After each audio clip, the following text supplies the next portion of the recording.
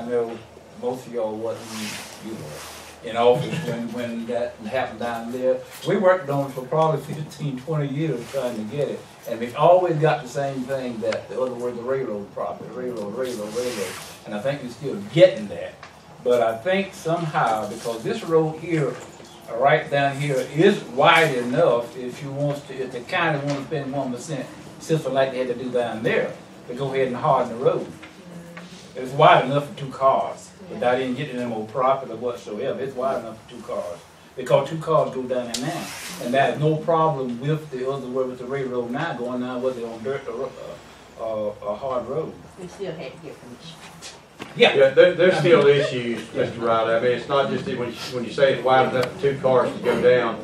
There are standards now that everything has to be built to, which is the most expensive. If you curb and gutter, which gives you the less amount of right-of-way, but it is the most expensive.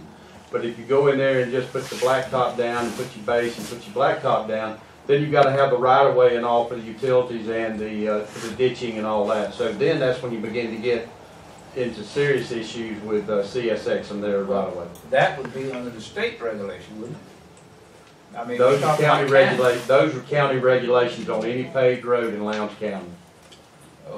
As of now, many years back. Well, I'm just going back.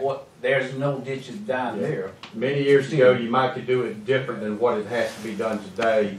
But to be sure that when we are investing taxpayers' dollars, that we're putting down a good product that's going to stay with us.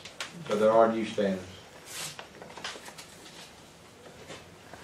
Well, since we are saying thank you for the turn lane coming into Lake Alapaha. That's definitely going to be many people are going to be very again, because that can be a very frightening. Again, Miss Evans grabbed me by the arm and grabbed Tim Golden and Chad Hartley with Georgia Department of Transportation, and we went out there and looked at that, and yeah, it was.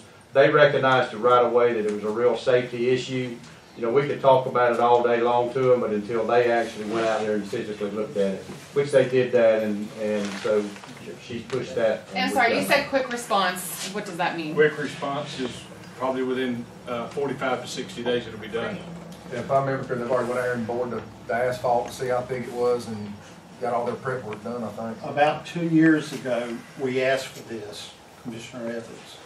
We went through the DOT office in Tifton. At that time, they could not move the guardrail, so they put some asphalt down, but no paint, no markings. She asked again. That was taken to DOT. The individuals that the chairman mentioned, that's where they agreed to the quick response and agreed that they did have enough room they could move that. Okay. Now we want to move on to the boat ramp. I got one more quick question. Okay.